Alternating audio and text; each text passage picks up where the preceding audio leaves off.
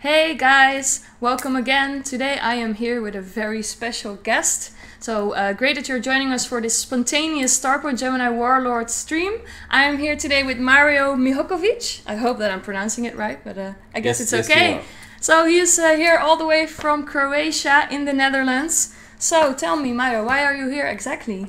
Well, I'm on a couple of free days, but I guess I'll be working after all a little bit. So looks like it now.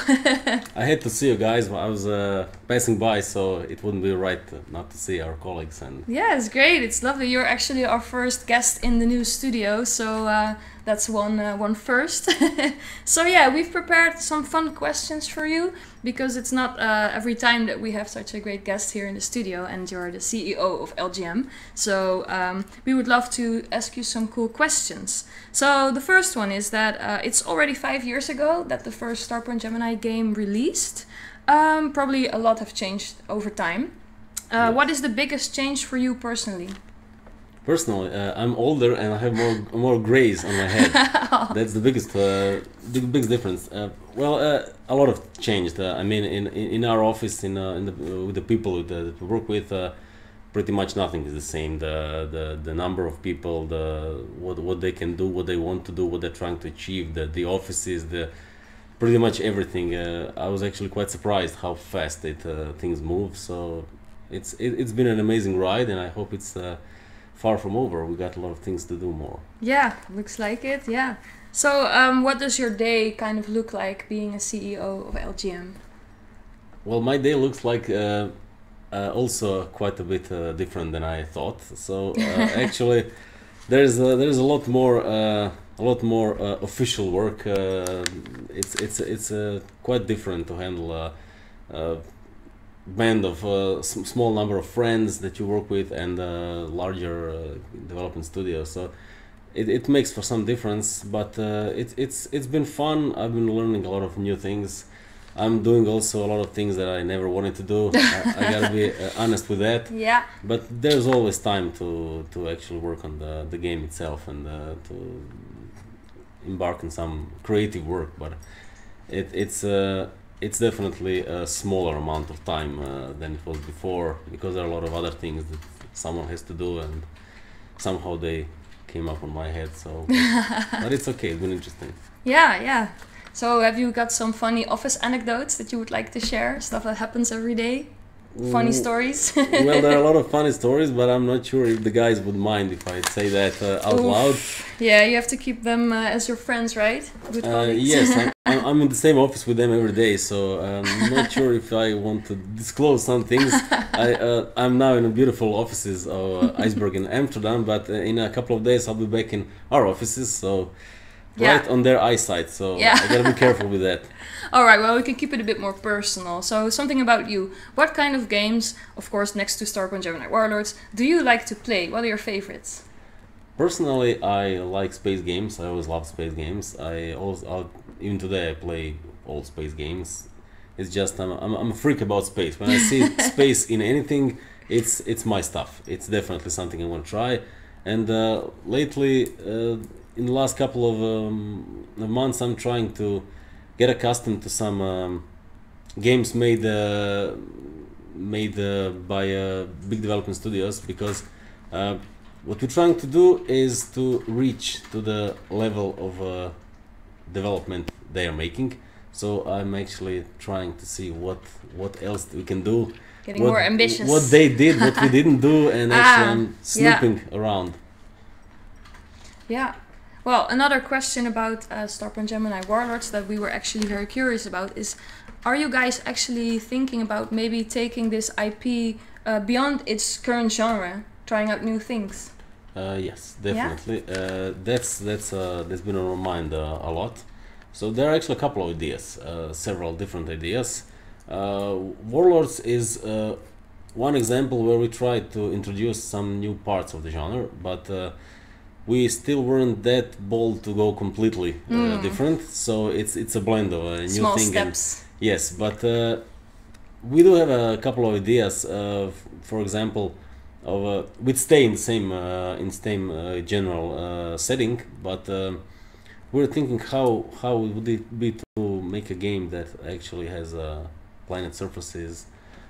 It would use a specific part of a Starpoint Gemini universe and then expand it on a micro level. So, for example, you could be observing and following destiny of a certain character in its how he feels about the general global war and everything that's happening around him. So that's been on our minds quite a lot, and we are making some experiments actually. I can't actually say exactly what about, surprise. but we're not sure if any of that will get to the production as a full game in any of the near future, but we are playing with some things, trying to experiment what else could be done. There is one specific idea that's closest to, let's say, possible realization. Some tests were actually made. Parts of that players will see in Warlords as well. For example, hangars, when we introduce hangars to the Starpoint Gemini Warlords. So that's actually the interior of the station, and you can park your ships inside. You're gonna see some scenery inside, how it works to refitting a ship and stuff like that. So that's actually a part of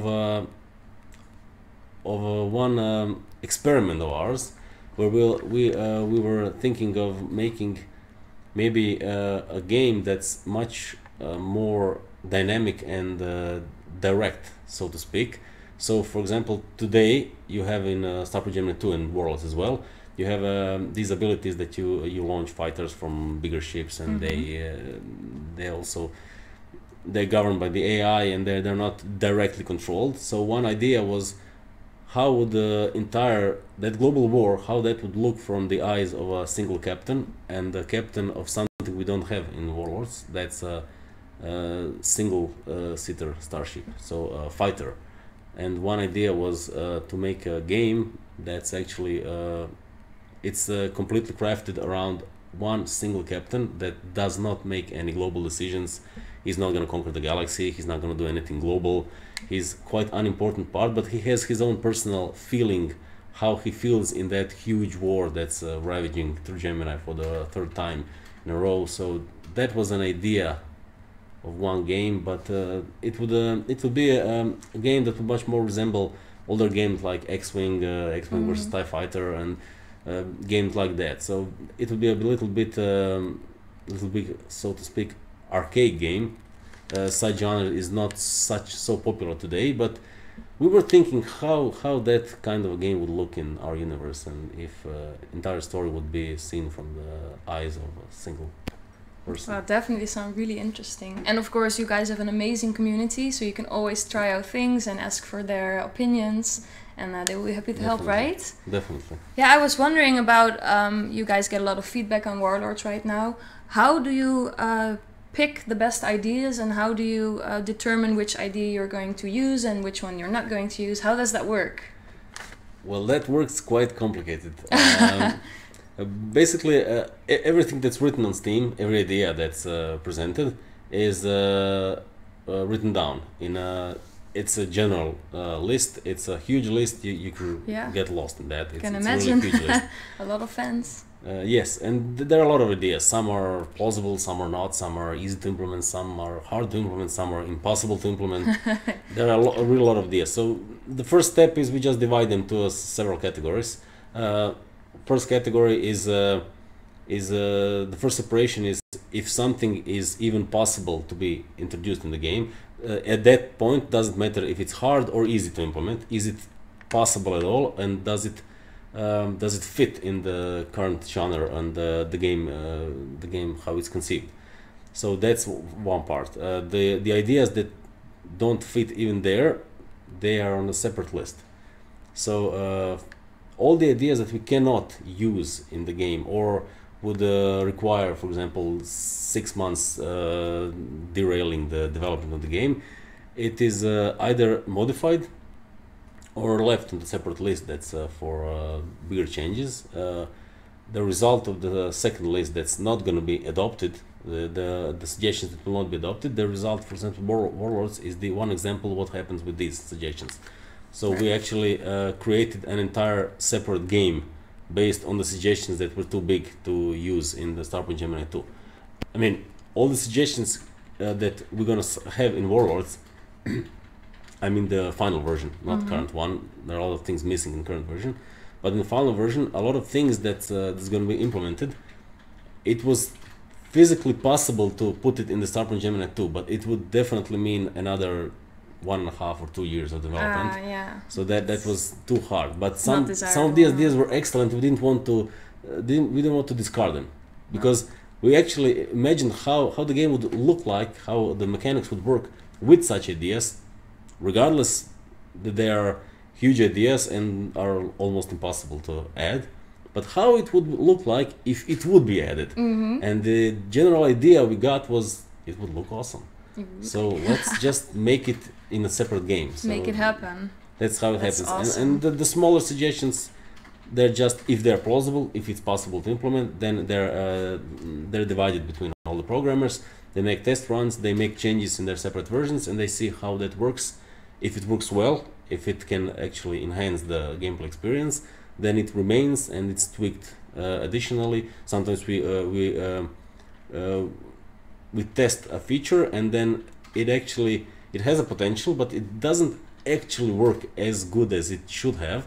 So we sometimes bring the results of the test back to the community, and then they talk further about the idea. Okay, so you hit a glitch there, so then you could do this, you could do that. So they actually refine the feature themselves, and they do the work for you, kind of, also for a bit. Well, some of them actually do. There are a couple good. of people that actually even program and imagine how big your office had to be if you had to get them all there. Well, I'd love to get them all. They're cool people. I think it would be an awesome development team if we did all have them in one space. Awesome. Yeah, and so now there has been a big update. Yeah. A summer update with a lovely new trailer. So what kind of what were the biggest changes that you guys implemented in this update? Well, in this update, we're starting to bring finally the additional content. So in early updates, in every update there were some new content, especially in the previous one. But we had a lot of bugs, a lot of problems. So we had to resolve that, and a lot of time went to that. So as we are now really decreasing the number of problems, technical issues and stuff. So we're now finally we have more time to actually work on the content and prepare and polish the content that's going to get in the game. So what we've seen in the last content was some new ships, entire fleet lineups from different factions. And that's definitely not. I think it's not even half of the old ships that are going to be in the game yet. But now we are finally succeeding to implement entire fleets instead of separate ships, one ship at a time. So that's too slow. This is much better. A number of new stations was introduced. Perk system, at least the first iteration, is inside now. And one more thing that we are now starting to implement is things regarding fleets, fleet movements, fleet territory conquest, and that's actually that part of the game is the greatest difference between Starpoint Gemini 2 and Warlords, and it's quite a sizable addition, and it's interconnected on many levels. So we had a lot of problems, and many things regarding fleets were actually postponed a few times. So, but now they're finally starting to pour in, and in the next month or month and a half, the greatest accent on work will be on fleets and fleet deployment system and strategy elements. So I think that part will now grow the fastest. Great, sounds really cool. Yeah, so I guess we can dive into some gameplay, and Sure. He brought us a really good save game, so we can dive in very fast. So yeah, we're going to show you the trailer first, and then our great producer Bart will start diving into the game with Mario.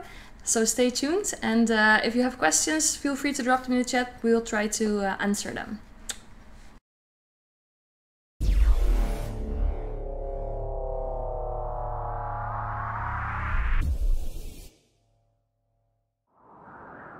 Play it cool.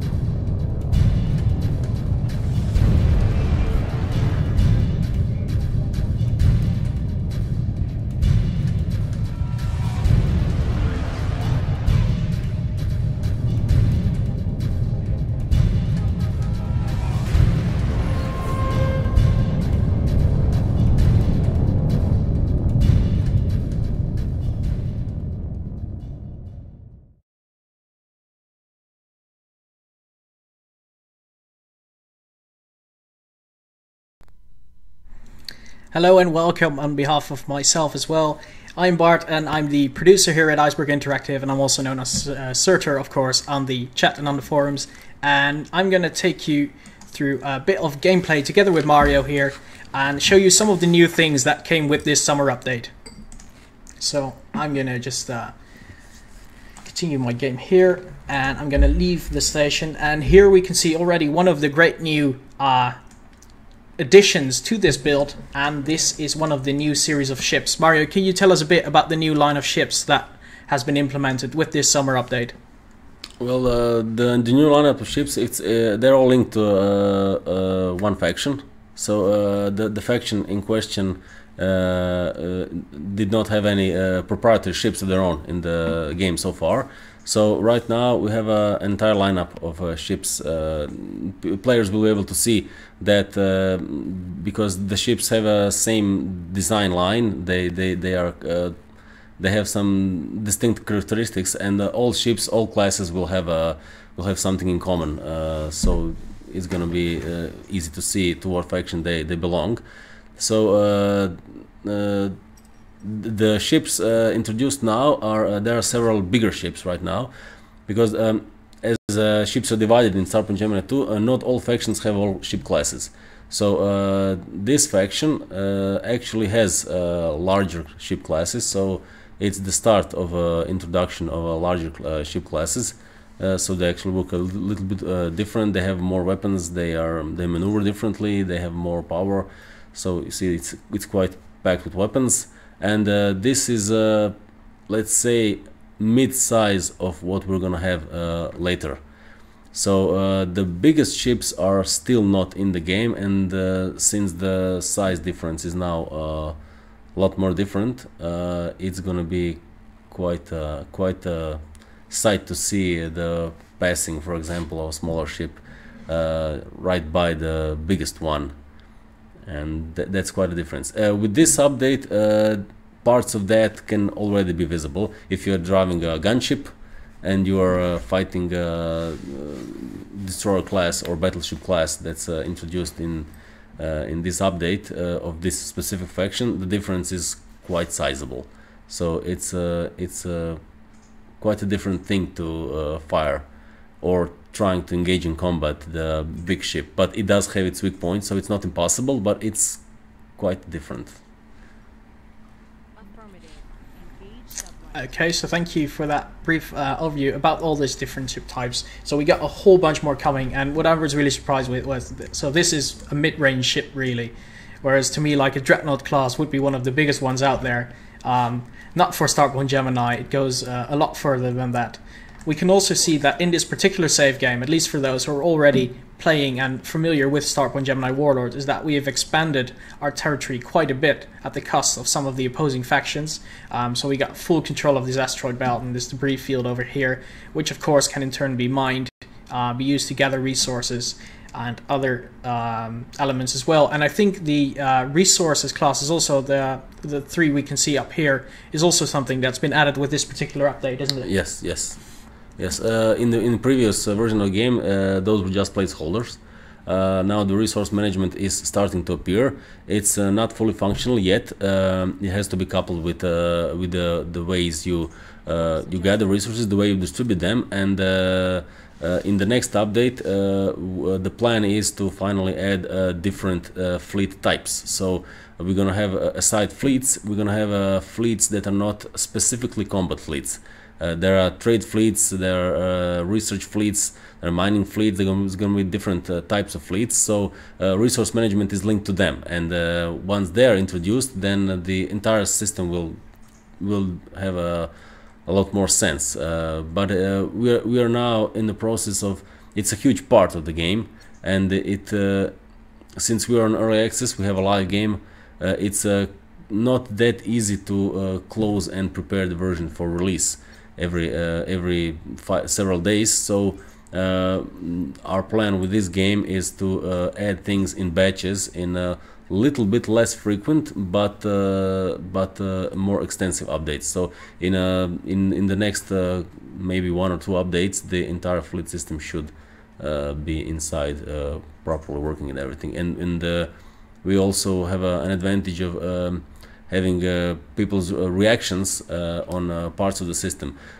Our one fear that we had was that this system is a very huge one, and it's actually pivotal for the entire game. It's the most important new system in the game, and if we'd just not introduce it until we were completely finished, then perhaps something would not be liked by players. They would want some changes and everything, and the decision was that we're gonna, as soon as we're finishing that, we're gonna introduce in every update parts of that mechanics. So if something is not to the players' liking, we can immediately react and improve things before we go too far, and it's harder to go back and improve things. Right, so that also means that you are going to want to have feedback from the players with every new update and every step of the way, right? Yeah. Okay, so we just encountered a bit of combat here. The ship that Mario brought for me is pretty tough, so we're handling ourselves pretty well, actually. I'm using automated fire at the moment. And there is some loot to collect. And let's see, do we have some... Are you looking for scavenging drones? Maybe? Yes, just trying to see if we got some of those to see what this derelict holds. So we have a question from the chat from Arthur Bass. He asks, can we build our starbase as we want, or is it through predefined locations? Starbase, your main headquarters, is built on a single on a one point where you actually command that station. So there are pre-designed modules that you can build. You don't have to build them, and you have several types and several ways to build to expand that station. Depending on what you build, the new options will become available, and your gameplay will change depending on what you decide to build. As for the other buildings in the universe, they will be on preset locations, but you will decide what you're going to build there. So we call that points of interest. So when you for example invade some region, and if you want to impose your rule on that region, you need to destroy every defensive post or a listening device or scanning drone or any kind of infrastructure governed by the opposite faction that controlled that previously. Once you destroy that area will belong to you, but then you can start building it. You don't have to, but if you don't build anything there, that region will be open and exposed to any attack. So everybody can claim it. Everybody can claim it, and everybody will be able to attack it anyways. But if you build your infrastructure, it will be able to sustain itself better, or you can use these buildings to increase your resource pool from that region. Right. And would it be having an expansion limit? On headquarters, or yeah, like how big can you make it? Can you make it as big as you want? No. There is a limit, but the station, the main part of the station, when you get early in the beginning of the game, the main part of the station it's about 3 or 4 times smaller than the size you can make it if you add all the hangars, research base, and everything, and you need many millions of credits for that. Right, so it's enough gonna take some there. time. Okay, Yeah. Great.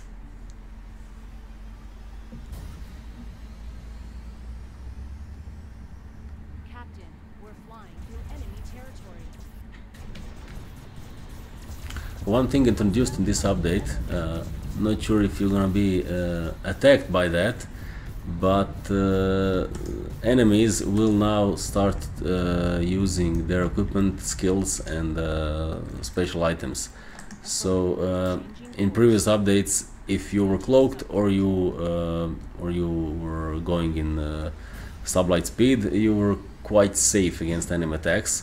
Right now, chunks of enemy AI is starting to get online, so it's not going to be that easy. If you are packed against enemies, if you're attacked, if you decide to run away, they can use weapons to disrupt your sublight or to disperse your cloak or to attack you even if you think you're safe. And that's right now only the beginning, but that's how it's going to work so far. So before we make a final balancing, the new features will provisionally make the game a bit harder. Except for you have a save game with a ship. Basically, you have a cheat, but you don't have to worry about that. So I have another question from Kira. He's asking, can we use fleet formations other than the V one? At this point, no, but there will be, I think, 6 or 8 different formations. They will be added, and by the time that all kinds of fleets you can manage and command, by the time they're all introduced, the fleet formations will have to be also in place and fully functional. Right. It's in testing right now. We have several kind of fleets, kind of formations that actually they work very well, but when they come to a certain, you issue a specific command to them, they get all crazy and start flying all around and do crazy things. So we're not gonna release that until they're in check. So I have another question from Anubix32. He's asking, are there any plans to make the context menu a pop-up, like how it worked in Starpoint Gemini 2, or will it continue to pause the game as it currently does or did? That question has been brought up a lot of times, and the original idea was to actually replace the context menu mechanics, how it worked in SPG2, with this one. Right. But actually we had, I think, a few hundred people asking that same question. So just in the meeting 2 days ago in the office, we actually think we'll have to do something about that. So one idea is to actually allow to have both ways. So to reintroduce the old mechanics and then make it a checkbox in options, so you can choose whether you want the new system or the old system. Because some players actually said this one is better, some said that one is better, and if it's gonna be possible, and I think it will be, we're just gonna do both and let people give them the decide. choice. That's really nice. That's great. So another one from Foxline01 asks, any plans on integrating co-op? With Warlords, unfortunately, not yet. Not yet. Not yet. It bothers us as well. We really want that co-op. That's the only part of multiplayer experience that actually we want to make, regardless of what everybody else thinks. We think it would work excellent with the game, but I just don't think it's gonna be plausible yet. So it's going on the list. It's on the list. That thing is on the list for a long time, and that's why it bothers me. Great. So Bart, what are you currently doing? So actually, we just managed to capture a new sector right to our north, I suppose, if you can use that in space. At least from the map perspective. And so yeah, we used our fleet to assist us in there, so that's one of the things that's new in the game. Actually, the fleet mechanics, or they're being developed and continuously evaluated, as Mario was talking about. So I used those to assist me, and of course, like Mario said, I got a pretty big heavy ship here that usually at this point in game the player wouldn't have. But again, it's like to show off some of the new features, some of the new stuff we got for us. So after that successful sortie, I'm just gonna return back to base, see if we can take on some missions, perhaps see if we can sell some of the loot we gathered, and just generally see what else we can do to wreak some havoc in this universe. The other new thing that might be interesting to point out here is the update to the perk system. Of course, there was something, the skill system was already in here, but to this tab over here, this is a new one. Mario, could you perhaps tell us a bit about what the perks are and how they work? Yes, so the perks existed in previous game as well, but perk system is changed completely. That's one of the things that does not have many similarities with the old system. So in Warlords, a lot of things that were accomplished by using perks in the previous game are now accomplished by using equipment items and actually part of the general skill system. So perk system in that respect would be actually an extra. It would not be as usable as it could be. So the perk system is changed. Right now, the new perk system introduced will actually add specific bonuses to using a certain ship class, certain ship type, a certain type of weapon, or a certain skill. So the perks will enhance what you decide. So, but of course, you cannot revert that, and you'll have to be mindful of what actually you plan to use in the game. If you place perk points on things that you're not going to be using in the game, it's as well as you don't have perks at all. So that part players will have to be mindful right now what they're going to do, what they plan to use in the future. Not when you select the perk, but what your type of combat and preferable ship type will be later in the game. That's the greatest difference. And as for the way perks are gained, that part is the only thing still remaining from the second game. That part didn't change. As you level up, you gain experience and levels. You boost your skills, and each 5 levels you get a perk point. So that part did not change. It depends on the experience level and on rank that you currently have. And the ranks are also linked with the ship you can command. So that's prerequisite for owning a ship. So would you say that then choosing your perks is a lot more important decision, a lot bigger decision than it was in Starpoint Gemini 2? Yes, definitely, because they have more direct influence on combat. So they are more than just a single modifier. Right now, for example, if your perk is enhancing your the way you use your a certain ship class, you want to be very proficient and be perfect at commanding a certain ship class. Ship consists of many systems, and you can upgrade your ship and modify your ship in many ways. So the perk you have for that class will actually it will influence all of the things that you've done combined in ship. So the overall effect will be much greater. So but you, as I said, you have to choose what you use them for, because if your perk allows you to be very proficient and very dangerous and very powerful with battleship class, and then you use gunship class, your perks are as well as nothing. They just as they don't exist. So that's a wasted lot of levels, and you don't get so many perks as skill levels. So it would be a shame to waste them. So in the meantime, there have been a couple of questions out there in the chat. We just saw us taking one of these border sectors. Is it also possible to raid deep inside enemy territory and capture some of those sectors in there? It's possible to raid them, attack them, but you, for now, in current system, you cannot take control of the territory that's not adjacent to you, to at least some of your borders.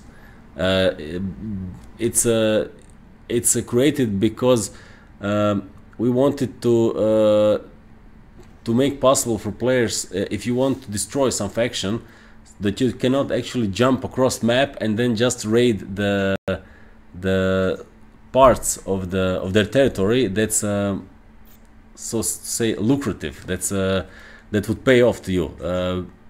In reality, they would defend and they would try to stop you, so you can actually just jump across. It's not so easy now, but later in the game, when all the travel systems are introduced, it would actually be possible. So this is one of the ways we wanted to use to prevent that. You can jump into any area or covertly get there using cloaking device and everything. You can lay waste there and destroy that region, destroy infrastructure and defensive positions of that region. That has an impact because that region is then weaker. So your enemy that you are planning to invade their territory is actually getting less resources, it's getting weaker, and you are succeeding in making him weaker before you attack it. But you cannot annex that region directly if you're not at least partly connected to it.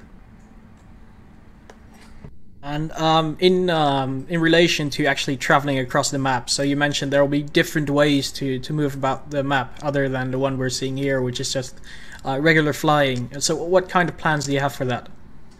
Well, there will be pretty much all systems existed in the previous game, plus some new ones. For example, right now you're gonna have a rift drive.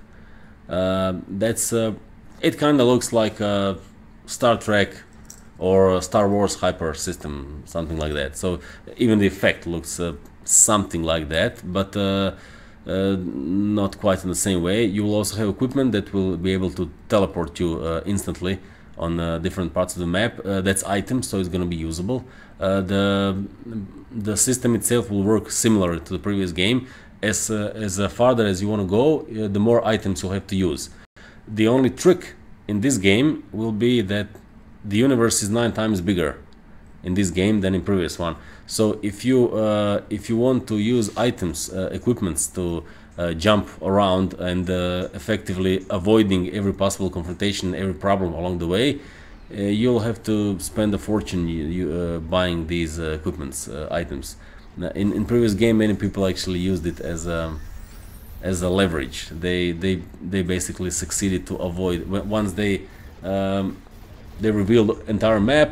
If they had enough equipments, they could just jump around every possible problem and make themselves very wealthy and just go from easy mission to easy mission. So this time it will be harder to do because of the size of the universe. So I have another question from the chat. Dark Mecha 83 is asking, will the player-owned station have some lights and whatnot? It's a minor thing, but it always looks cool. We'll have some. That's what he said. Maybe he means if there would be cool lights on it, or like yes, definitely. some customization. The station must look very, very friendly and very, very, how to say, very domestic. Definitely. The difference will also be when you acquire some station or object or anything in space. Once it's not used or it's disabled or something, it will look bad. It will be built, but it will look bad. And once you start to fix it or give it more add-ons or some features, characteristics, it will visually be bigger. You have more modules. Modules will do something. For example, on a mining part of the station or mining installation, separate mining installation. Once it's up and running, it actually works. It will work. So it's gonna have containers running around, fumes, steams coming all around, drills doing their stuff in the asteroid field. So we'll try to make it more dynamic. It was in previous game that was a matter of some worry. It was not done enough. It was too stationary. Too many objects were stationary. So we'll change that this time. All right. Well, then I have another question from Astro Zombie. He asks, will there be small maneuverable ships like the Corsair in Starpoint Gemini 2? Yes.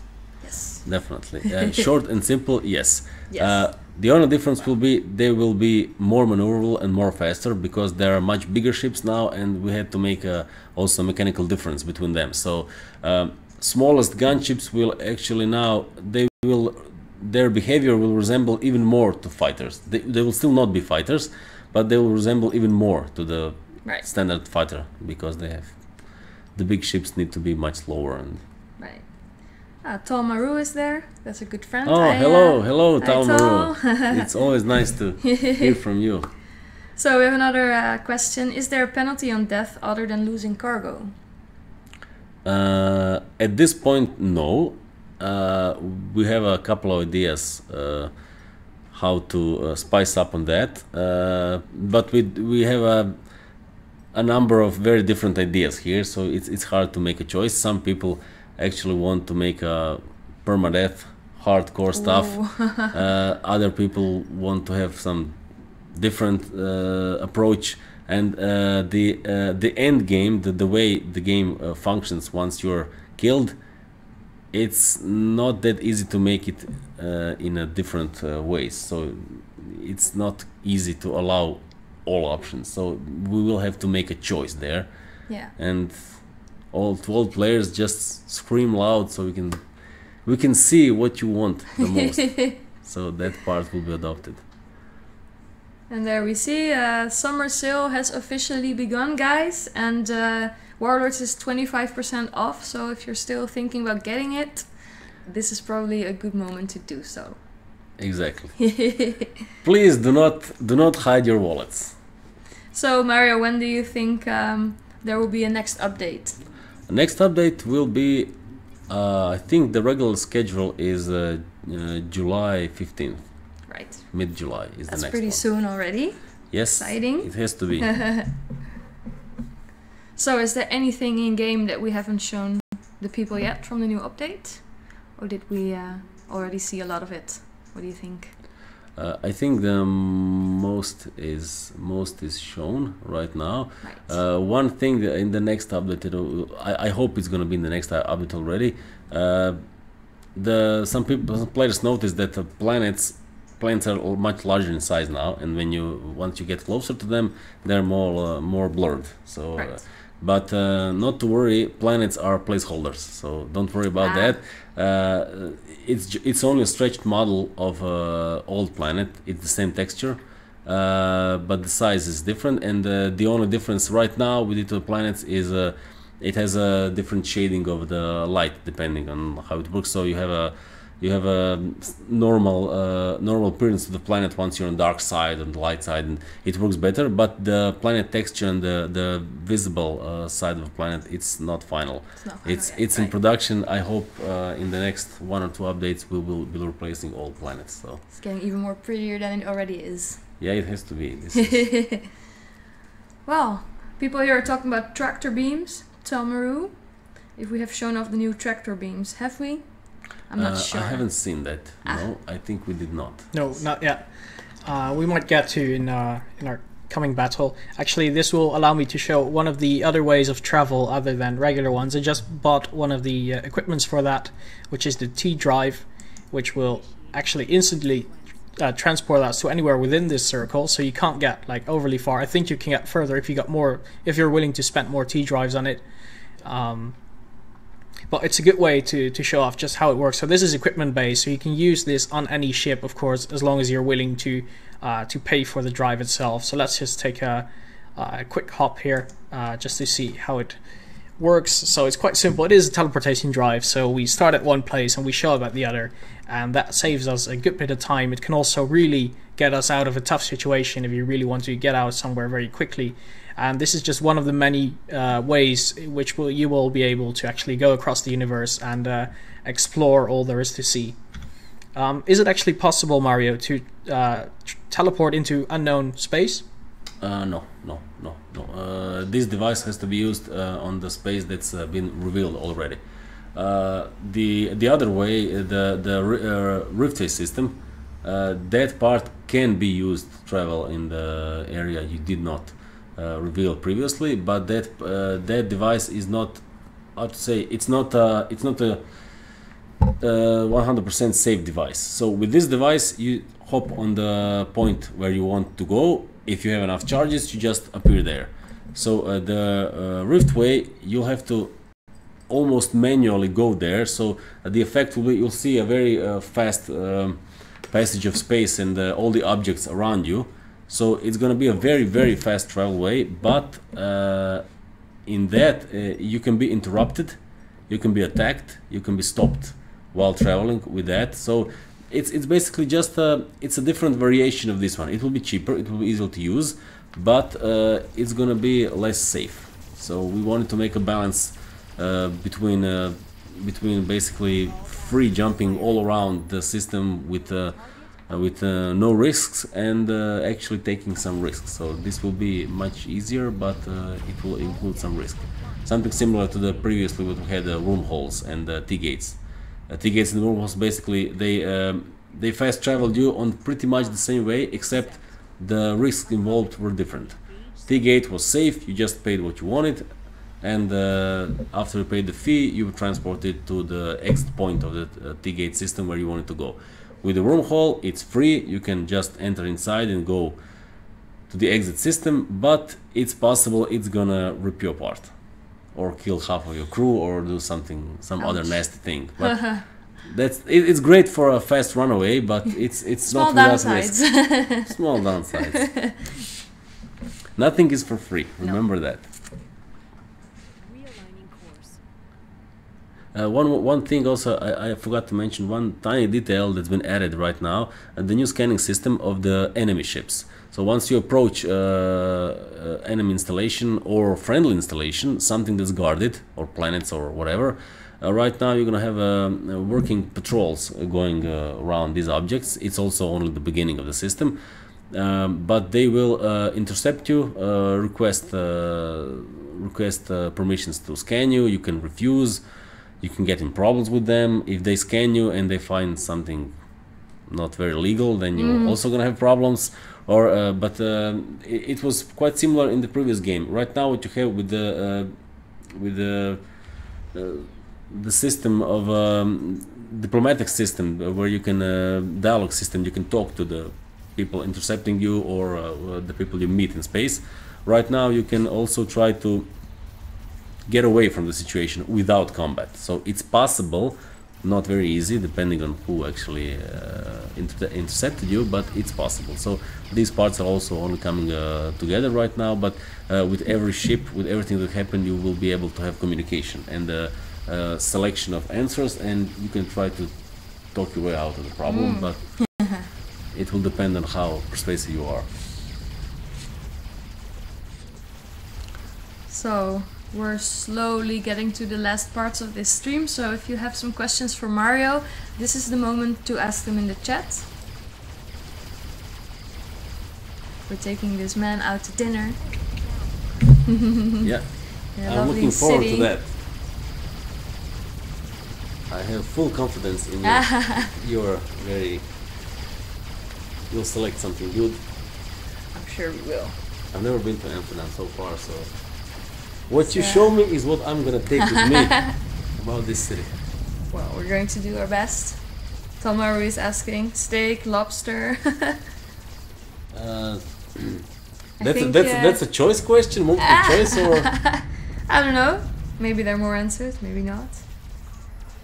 I heard this story that when you were in San Francisco, you wanted to eat steak every day. That was your objective. That was my objective, and I failed miserably. Oh, I did not succeed. These steaks are too big.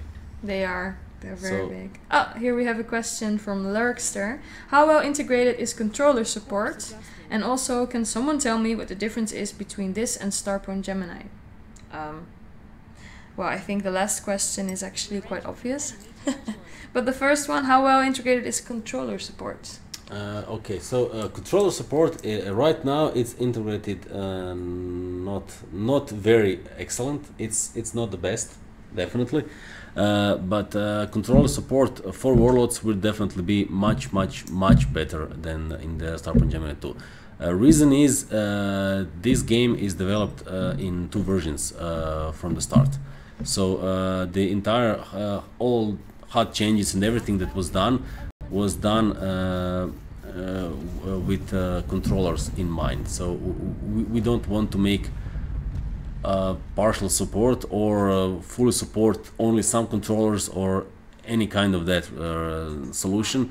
The Xbox controller is the first one, and the other controllers will get full support, and the HUD will be redesigned to meet the controller. So support should be perfect once it's created. It's not ready right now, definitely. I'm not gonna lie about that, but it should be spot on this time without any problems. And regarding difference between Starpoint Gemini and this game, the main difference is well, obviously the storyline is completely new. It's not the same as Warlords actually continue the storyline from Starpoint Gemini 2. The storyline in this current alpha version is only partially, with a very small part available right now. We're going to be adding that as the updates go on, but the storyline is completely different, and actually the genre is somewhat changed. So most of the things you could do in Starpoint Gemini 2 will be available here, but the entire strategic part and the global decisions, territory conquest, building your stations, acquiring territory, controlling your faction, diplomatic screens, dialogue menus, that entire global part did not exist in Starpoint Gemini 2, and it will exist here, and it will be much further upgraded than it's currently right now. So we have gotten to our last question. Thank you, Obscured, for the compliment. That's really nice. No, the question is, he says, I haven't played Starpoint Gemini 2. Is there a shipbuilding feature? I saw there is a Steam Workshop page, but Steam is overloaded at the moment, so I can't see. Workshop is implemented in Starpoint Gemini 2. It's possible to mod the game. We have quite a number of nice mods already. As for, I'm not sure if I got the question correctly. If you mean a shipbuilding inside the game, so that you build your own ships, or... Yeah, I think probably that's what he means. That part, no. You can customize your ship, but you cannot build your ship. Alright. It's not possible to create your own ship. You can change parts of it, but you can't build your own Just ship. like customizations and stuff like Yeah, that. yeah. Okay. Well, I think that kind of concludes the live stream of today.